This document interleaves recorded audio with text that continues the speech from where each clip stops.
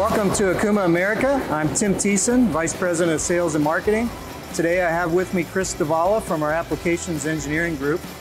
And we're going to review the Armroid, a form of automation from Okuma, with you today. And we'll be doing that. It's on the Lb3000.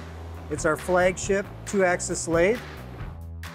Chris, let's get started. The first thing I noticed when I walked up to this machine is with automation, I usually expect to see a fence around the machine. Sure, absolutely. Typically, you would have a third-party integrator that would do all your automation for you. So a third party that would come set up your robot, set up your safety fence, all those sort of things. Because this is an Okuma built-in manufactured robot, we don't have a need for that. So in this case, we have our stalker, which lives right in front of the machine. So between the stalker and the robot that's inside the machine tool, everything's enclosed in one nice, tight, compact little environment. So we don't have the need for all that additional wasted space by having a safety fence. Yeah, and that's got to save in some installation time, cost, and other things. I also notice when things are fenced out like that, that a lot of times there's coolant and chips on the floor. This looks like a pretty neat, compact system. Absolutely, because we're never really taking the part outside of the machine environment with the robot. There's no chips falling out of the machine, there's no coolant dripping on the floor. All of it stays contained inside this nice little package. So this is our 4-pitch stalker, we call it. So you can open the door right there. You see we have 4 different levels of our stalker. You can see maybe we have an 1.5 inch or so diameter shaft. So we'll probably fit about 6 or 7 of those on each shelf. The robot will grab them off the one shelf, load them into the machine. After it's done, it'll put them on the finished parts shelf. We have some sensors to let the robot know when the shelf is either empty or full. Well, it looks a whole lot better than having a parts catcher hanging off the front of the Absolutely. machine. Your parts aren't getting dropped on each other. They're not banging into each other when they get dumped in the bucket. You know, it allows a nice, smooth transition of part unloading where you don't want your high-value parts just banging against each other sometimes.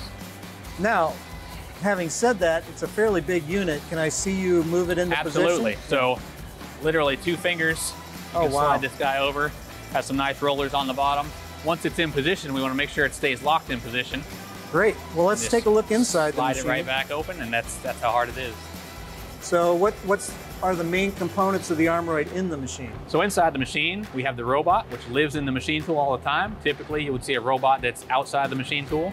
This is basically the first of its kind, where the robot is in the environment all the time. Okuma manufactures and builds those robots, so we control the entire process start to finish. And in the back, we also have a drawer that will slide out that has some different end effectors, which are the end pieces that go on the robot. Okay, so I have more than just the one set of grippers that's in the Armroid. Sure, so we have a set of grippers, and we also have a few different accessories depending on what your process is that might be beneficial for you. Can we take a look at those? Absolutely. So 1 M code allows the drawer to open, 1 M code allows the drawer to shut. Once it's open, we can open this and take a look. Okay, so it's like a storage cabinet, and I see 3 positions, and I'm assuming the one position is already in the Armroid. That's right. And it's a gripper. So what are these other 2? So the one you see on the right here is a coolant nozzle. Okay. So we can use that coolant nozzle to spray at our tool. So the robot will swing around to this side, opposite of our cutting tool. So we can use that for chip control during the cutting process itself. We can also program the robot to move that nozzle around and wash down the inside of our machine tool. So chip control is a very big part of automation. We have to make sure we have chips under control all the time. So if we're not worried about chips on the workpiece itself, we're worried about them on our cutting tool, worried about it getting packed up inside of our enclosure somewhere. So this allows us to program a path to wash down the environment inside to keep chips under control. Now the other one looks like either a steady rest or a steady roller. What is that? Sure, so that's a roller that we can use as a work support. In some cases with a long, slender shaft, you would want to have a steady rest. In this case, we don't have provisions to mount that. But because this is dedicated for shaft work, we know that we might have shafts that are unfavorable length to diameter ratios, things like that, that we need some extra support. So we can use the robot while it's not busy changing parts to help support our workpiece and make a better quality part.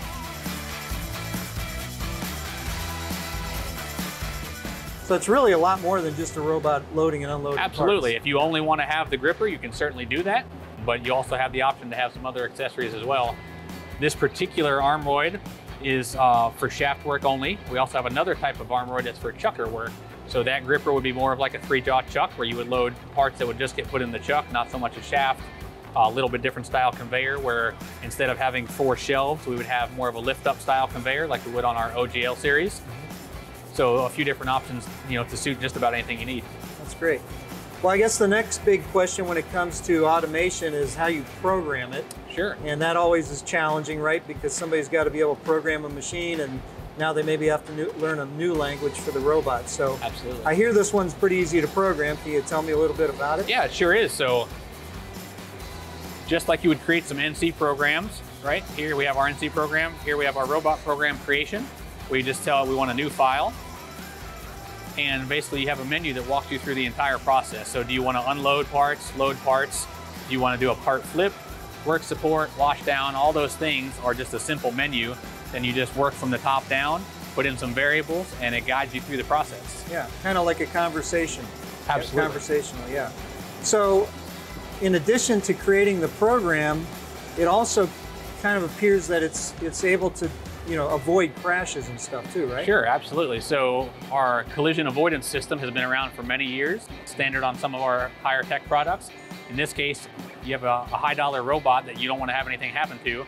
So we use our collision avoidance to monitor the robot motion and everything inside. So in this case, we're giving it some commands on what we want it to do, but the actual robot motion path will be automatically generated for you. Okay. So there'll be some points that we teach depending on what size stalker we have. So we'll teach some load and unload points inside the stalker, and also some load and unload points for the work holding in the chuck. And other than that, the actual motion path will be created. You mentioned somebody needs to know how to program a machine tool, then they now need to program a robot as well. So that takes some of the guesswork and some of that added pressure off the operator. Okay. So if Okuma is making the machine and the robot, then it knows the solid model of the turret, absolutely, the spindle, the robot. I just have to input my unique information about my work holding or tailstock. Just like our standard collision avoidance, you would input your work holding. Are we going to use the tailstock or not? What is our workpiece size and length? Any tooling that you mount to the turret, things like that. The machine tool itself, we already know where all those components live, so we can protect you at all times.